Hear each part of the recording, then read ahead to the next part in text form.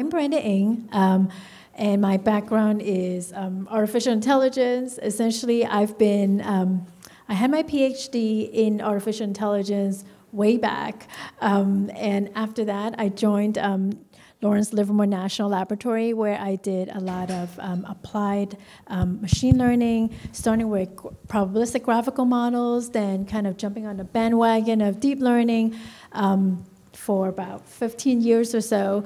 And usually when you're 15 years in a place, they tend to have you also, mentor the younger generation and lead groups and whatnot. So I did that. And then kind of what Ken was saying, if he's still here, yeah, I felt like after 15 years, it was time for kind of like that change, that I need to do something new. And so now I'm with JPMorgan with the commercial banking line of business, doing more applied artificial intelligence. But now my entities of interest are companies instead of other more science-related work that I did do at the National Lab. Amazing. Thank you so much for being here today, Brenda. Oh, yeah, my pleasure. Of course. So I do have some questions outlined in terms of future of deep learning, but we do want to make this interactive. So if at any point you have a question that you want to ask about future of deep learning, anything of that sort, please just raise your hand and then we'll give you a mic to ask it. Also, if you feel like answering something, because I know we have a lot of expertise and experience in this room, please feel free to raise your hand then as well, and you can chime in on any of the questions I ask as well. Great. So let's just start with an easy one, I guess. What recent breakthroughs in deep learning are you most excited about? Yeah, so before I answer, I want to just say that anything I say is my personal opinion. And since this field is growing so rapidly, and I'm kind of this one person that kind of stayed in one place for 15 years and then making this change at JPMorgan. So I totally welcome everybody's input, but what I'm about to say is really, might just be more, restricted to my experience.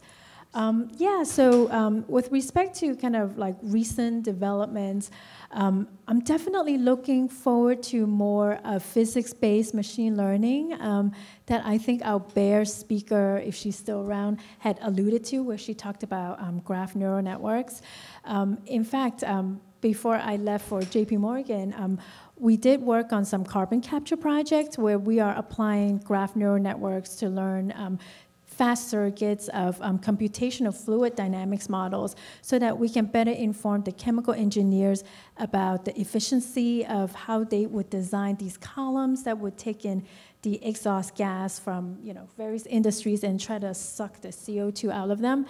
So I'm definitely very excited about developments in the physics-based community. And I mean, even though this is rework where it's more industry about like perhaps recommendations and other things, but for sure there's developments such as like neural ODEs, neural differential equations, essentially where finally, the applied mathematicians and physics folks are also joining hands with machine learning practitioners to really try to fuse methods that they understand with harnessing the power of deep learning.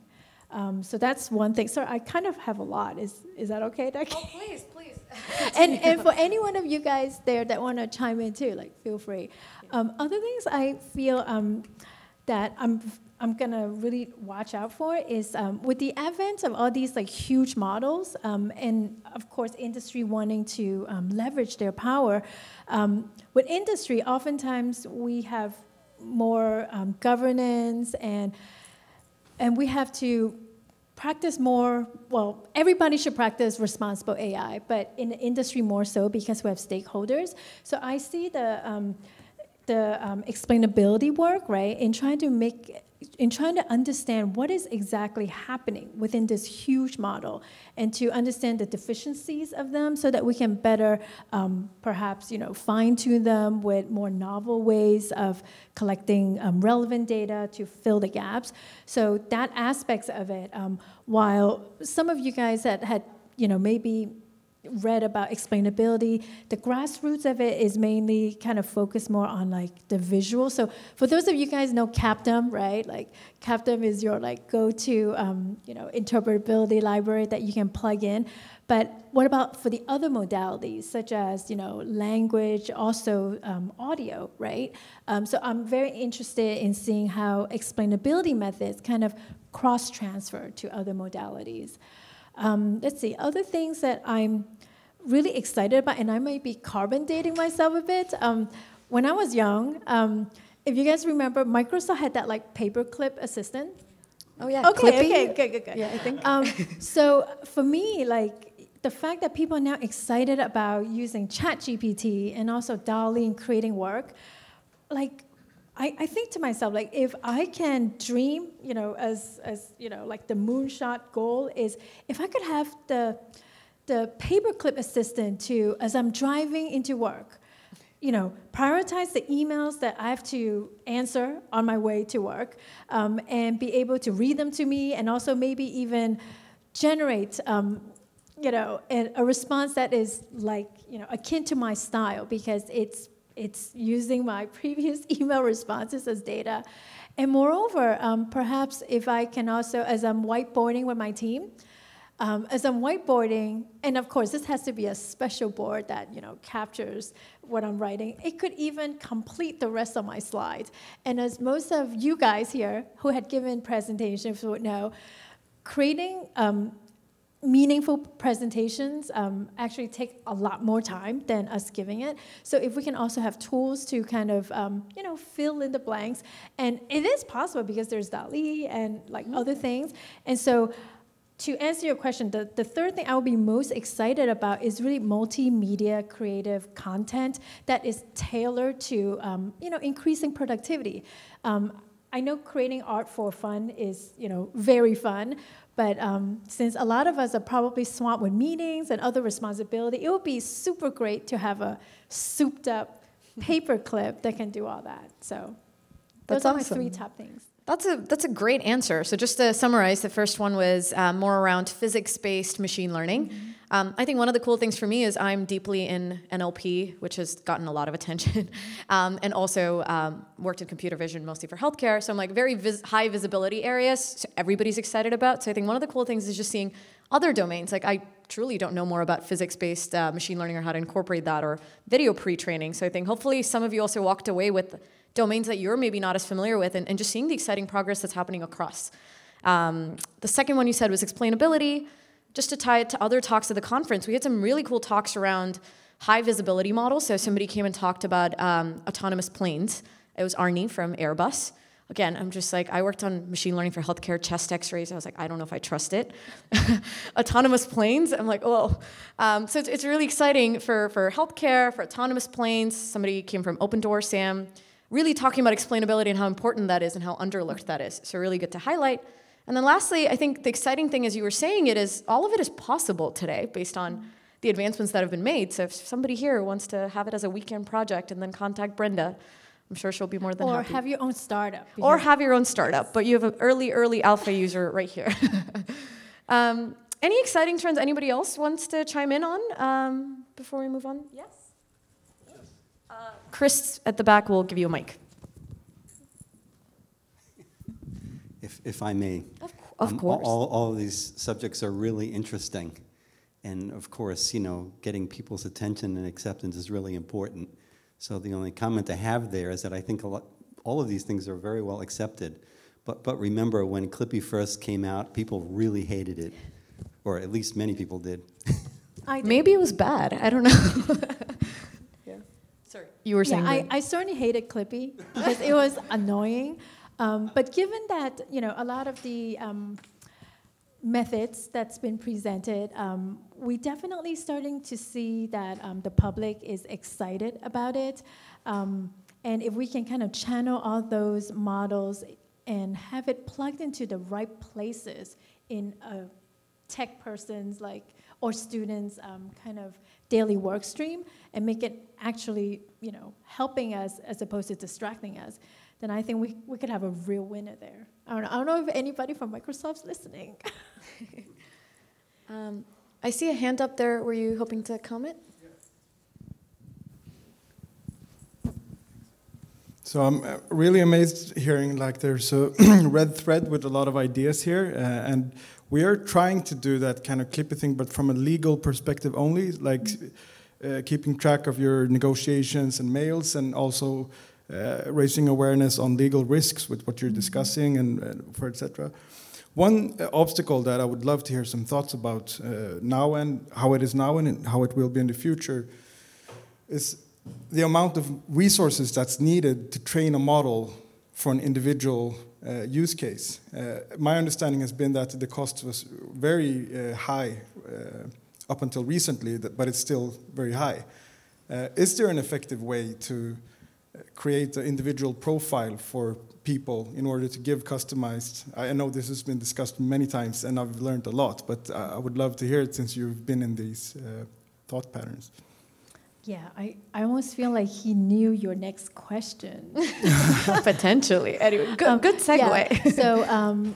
Yeah, so I think it is very true that the amount of data that's required to adequately train a model to understand, say, a person's preferences and whatever it is that your model is trying to address can be very daunting. But as we have seen, like, for example, in Jeff's talk, right, oftentimes incorporating human in the loop, right, through some kind of, well, even for ChatGPT, right, there's that reinforcement by human feedback. So when I was on my way here, I was actually thinking about the same thought of like, okay, everybody knows that the amount of data is a huge bottleneck, but like, what can we do as a community, right? I know a lot, I mean, of course there's the legal issues, but anything that you could share, if perhaps we as a community can come together and, you know, perhaps unify the schema by which we collect certain data. And of course, I understand different sectors would not be able, so medical cannot use like the physics people's data, whatnot, but if similar groups can perhaps kind of form, you know, I don't want to say coalitions, but try to come up with a common schema so that we can possibly learn from one another, and that can also help, you know, further other grassroots efforts by other university or, you know, students, so that way they can immediately learn the best practice of organizing the data. So to answer your question, organization of data would be important so that we can all share. The other thing is definitely whenever you're, or at least the way I would do things is I would always try to put things into an active learning framework so that I can quickly elicit feedback. I mean, oftentimes when we're in industry, you kind of want your model to be as best as possible before you push it out. But if your stakeholders allows it, it's always, in my opinion, again, personal opinion, just get it out there so you can elicit that feedback as soon as possible. And the third thing is right now the way that we're training is using instance-based what I say instance-based is kind of you have your label data, right? What I would totally love to see is if we can also train, but also providing some higher up, almost like meta objectives. And by that, I mean, most of you guys, when you train, most of you guys are familiar with TensorBoard, and you know, you've been watching, you know, your loss go down, accuracy go up. But what if every time it does the evaluation, you also kind of throw at it a bunch of, like, say, like tests that are not instance-based, but it's kind of probing the model.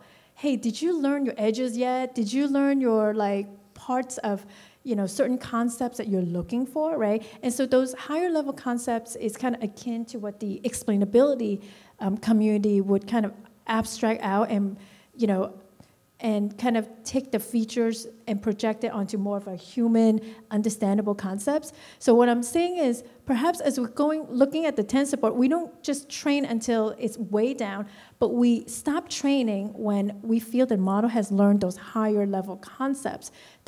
So as a result, I feel like training needs to be kind of changed in a way that we need to inject these higher level, I guess, requirements to them. And that can also reduce, say, the carbon footprint of training the model to its end, because maybe oftentimes we don't need to, right? As others have talked about with, well, Jeff's talk is still fresh in my mind, so I'm just going to say Jeff. There's often different ways to. He outlined a 3 kind of stage pipeline for his model. So sometimes it's good to kind of say, okay, you understood these concepts now. Now let me freeze you, and then based on what other more specific problems I have, then try to fine tune, but using a different paradigm to kind of. And taking a page from Ken's talk, kind of like shake it around a bit. Yeah, I guess it was a really long-winded answer. I hope that addressed your. Okay, great. No, it makes sense, and I can summarize and add to a couple of things that you said, if that's okay. So I thought the first interesting thing you said was, well, we can leverage data sets across different organizations without maybe even sharing the data. Well, first would be getting it in the same schema. For healthcare, we actually kind of have something like that, exactly what you described. It's called Odyssey, OHDSI. It's basically they defined a common schema that organizations transfer their data into, and then you can run the same sort of scripts across different hospitals without ever sharing data. So it's like not really federated learning, because you'll actually be training a model, but in this case it's just scripts. So I spent a wonderful summer manually transforming our EHR data set into the OMOP data set. But you should look it up if you're interested in healthcare and just interested in what Brenda talked about. Yeah, I also want to add, even if you cannot share data, it allows someone from a different team to quickly kind of get their scripts running. Because just from my own experience, oftentimes we get data from different sources, and they really mean relatively the same thing. But then someone will have to do some exploratory data analysis, EDA, to even like try to figure things out. But if everything is already in as common a schema as you can make it, it will definitely, even if you're not sharing data, it makes everybody's lives so much easier, because then the assumptions of like what means what is common, and that will facilitate, everybody to be on the same page. Definitely, yeah, so sharing data across organizations. The second thing you touched on was, well, sometimes you just need to label your own data, and you mentioned active learning. I would be remiss if I didn't mention that maybe programmatic labeling is a better way to do it, quite honestly. Like one of our customers, a large pharma company, estimated that they had to use clinical scientists, in your case lawyers, high value resources. Estimated it would have taken them 10 million to label data, which they would have never spent. Honestly, even outside of Snorkel, like the company, you could check out Snorkel, the open source project, and programmatic labeling, and it does speed up labeling quite considerably. So just that. And then the last thing you touched on was, again, like explainability and how you can use that to improve the model. So all very excellent points. Maybe we do one last question from the audience, if you have any. Oh yes, person at the end.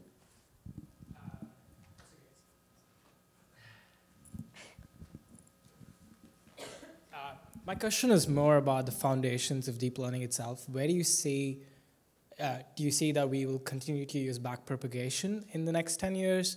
Or could it be an alternative or a variant of backprop or something far beyond? Yeah, I think people have definitely used deep learning to learn how to optimize. So there's definitely new optimizers, beyond backprop that is kind of being discovered and innovated on. And with respect to training, deep learning networks, I mean, right now we are using backprop and various, tricks, primarily because we know how to do them well, and also it's very much supported by hardware and whatnot. But I also feel that as we kind of get deeper into quantum, and again, I'm not a quantum expert, but as we have more novel hardware that is customized to other kind of optimization, that can readily change. Awesome. And with that, thank you so much, Brenda, for answering all these questions. And that is the end of our summit. Thank you all so much for being here. I'm sure Brenda will be around if you have a couple other questions for her. But really, thank you so much for attending. It's been a pleasure interacting with a number of you over the last 2 days and just seeing the amazing list of speakers. So hopefully we'll see you next year. Or maybe there's another conference sooner. I don't know. Anyway, thank you all.